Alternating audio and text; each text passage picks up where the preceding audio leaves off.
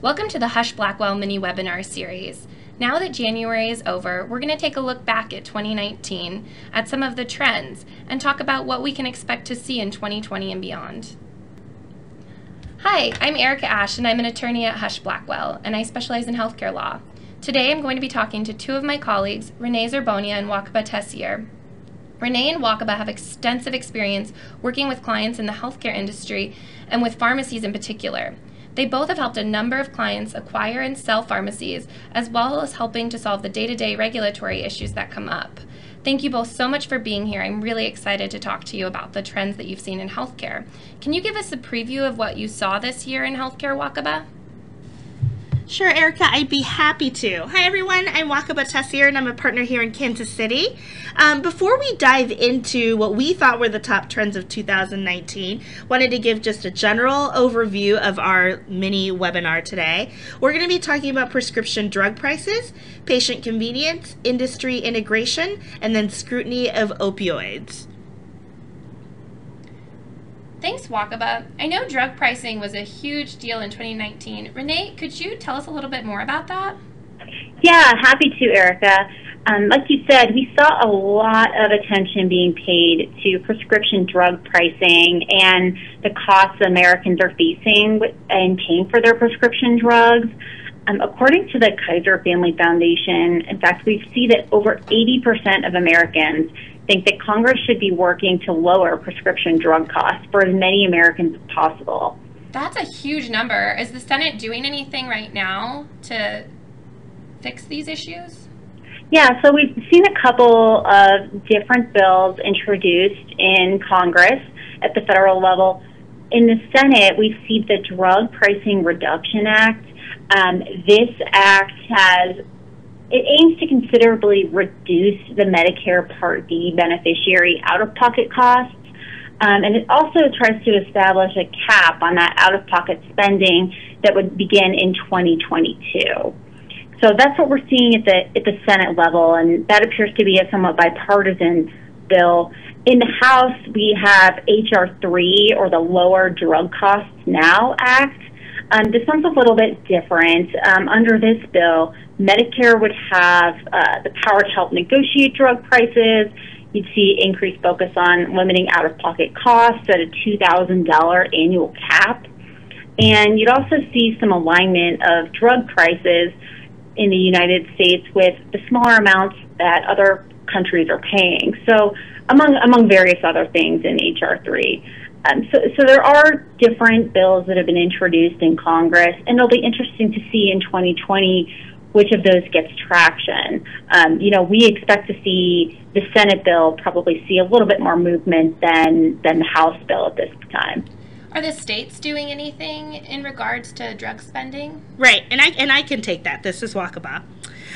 So again, according to Kaiser, in 2019, 33 states enacted 51 laws to address drug pricing and accessibility of drugs. And those laws were about authorizing the importation of drug, establishing oversight boards, and then screening for excessive price increases. Specifically, there are many states that have now enacted anti-gag rules for pharmacists, and those are rules that stop pharmacists from discussing with customers whether a drug's cash price would be lower than the out-of-pocket cost under insurance. So it prohibits that discussion. And so they said, well, no, pharmacists should be able to communicate that with their customers. Some states, in 2019, it was 4 states, Colorado, Florida, Maine, and Vermont. They allowed the importation of cheaper drugs into the country because, the drug prices were getting too prohibitive. Let's see. And then the other thing was, when I talk about the oversight board, a lot of them called the drug affordability boards. As far as I know, Maryland and Maine has these. I think New Jersey and Massachusetts were thinking about adopting similar legislation this year. So there's a lot going on the state level too. So I think it's definitely a key area that we'll want to keep an eye out on in 2020. Yeah, and just to build on that and circle back to the federal side really quickly, we have seen some movement from CMS and some proposed rules that aim to further, reduce a Medicare Advantage as well as Part D prescription drug costs for patients. I believe there was a proposed rule recently introduced earlier this month that aimed to do just that. So another thing to keep in mind when looking at the steps that the state and federal governments are taking to try to address prescription drug prices.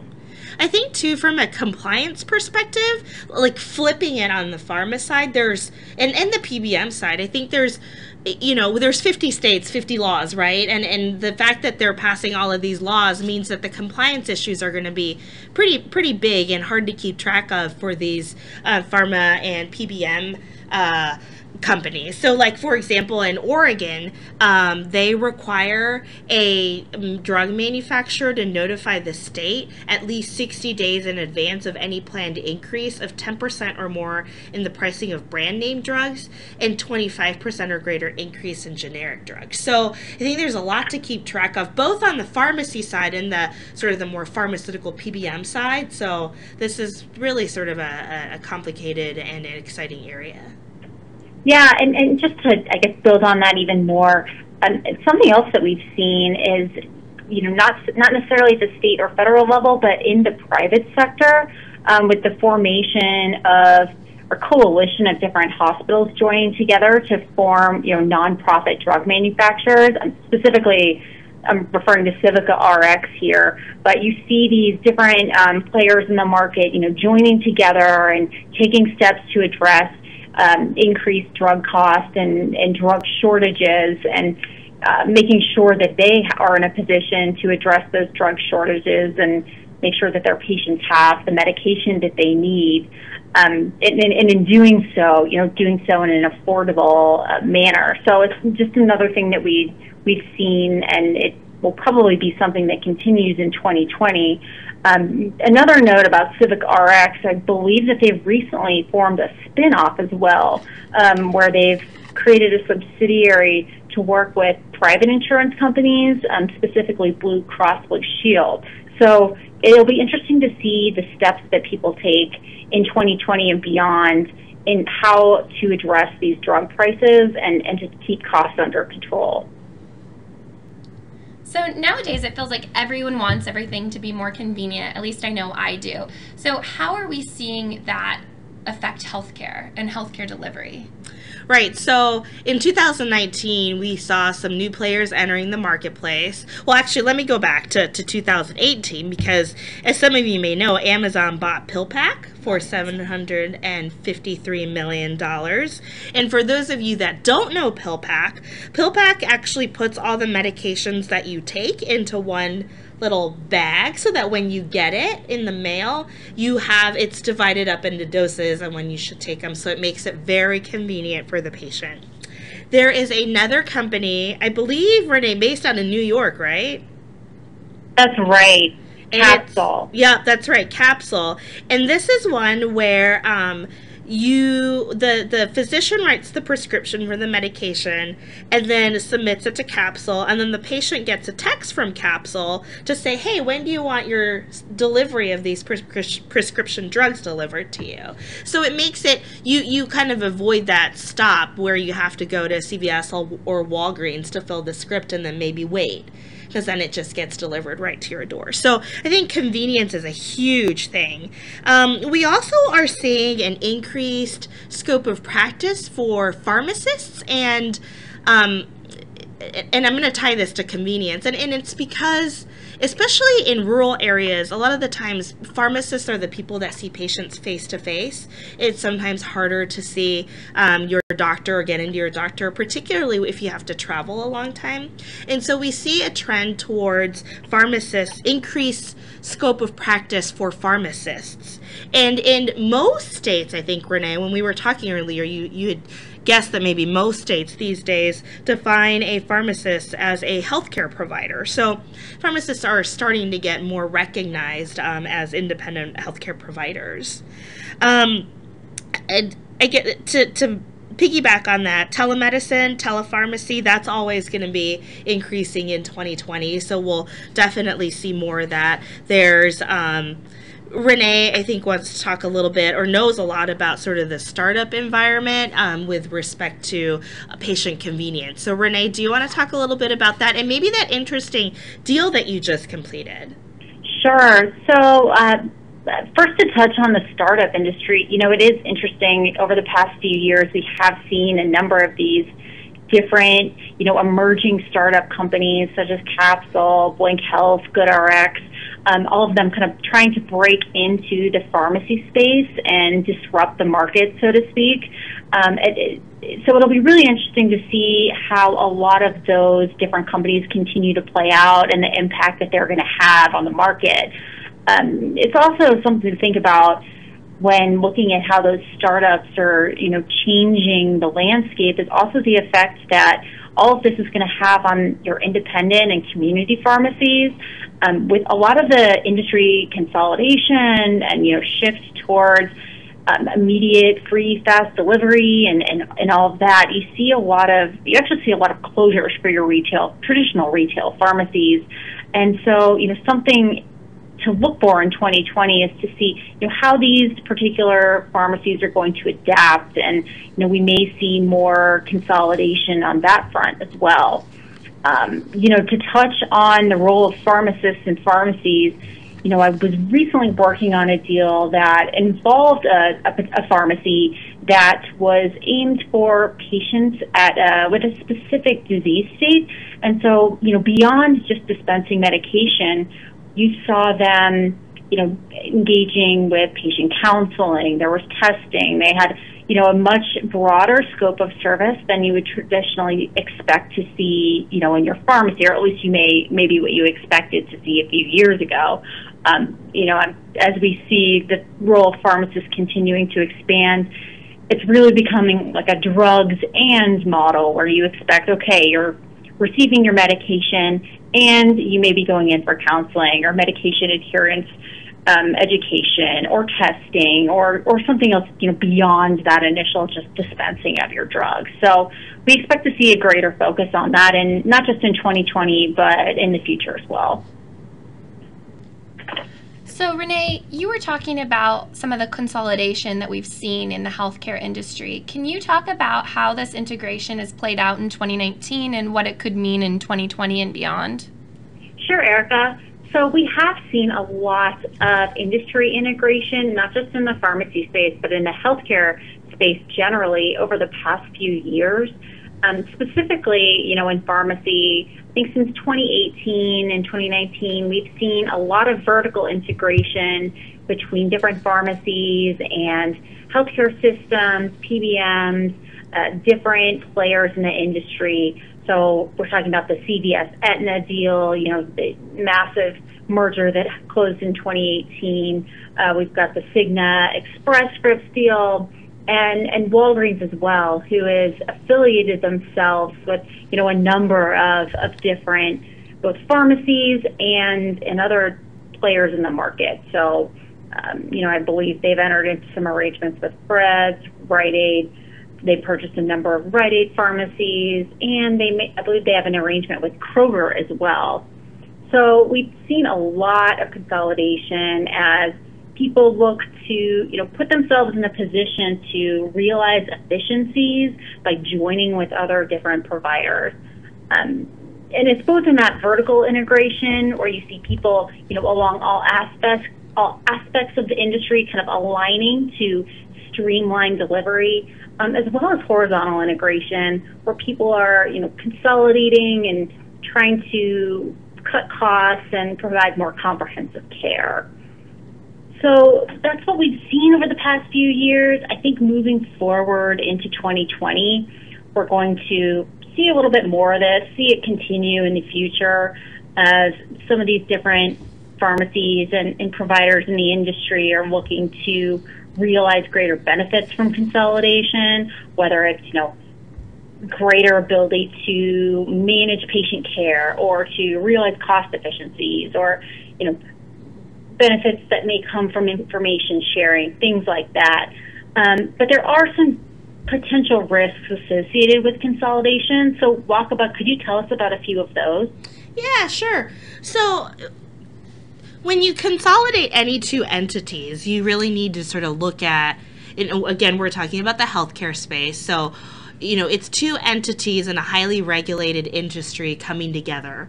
And so you need to make sure that both entities are compliant before integration, and after integration, make sure that the sort of the compliance trend conditions, compliance trends continue with the integrated entity. And certainly you can realize efficiencies, right? Because you might have the same training module. You might have the, just one compliance officer. You'll have, one consolidated bigger workforce undergoing training and following the same policies and procedures. But I think with more workforce, there's definitely a potential for more mistakes, probably greater compliance concerns related to, for example, HIPAA, which a lot of HIPAA enforcement arises out of human error. And so those are things to consider. I guess relatedly on the whole integration growth, I think we would be remiss to not talk about private equity. Erica, maybe you can talk a little bit about this, but we did a webinar late last year about kind of the private equity movement, and we actually did a webinar about a particular case.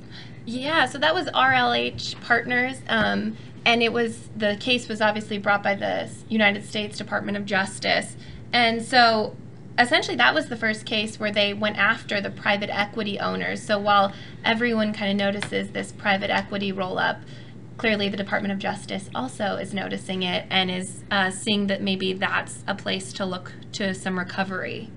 Right, and obviously that case, because the DOJ took notice, there were some issues, very major issues, with the way that the private equity owners were directing business. There were a lot of fraud, waste, and abuse issues, and if you're interested, we'd be happy to send you our short little webinar on that as well. But the whole private equity space is definitely growing.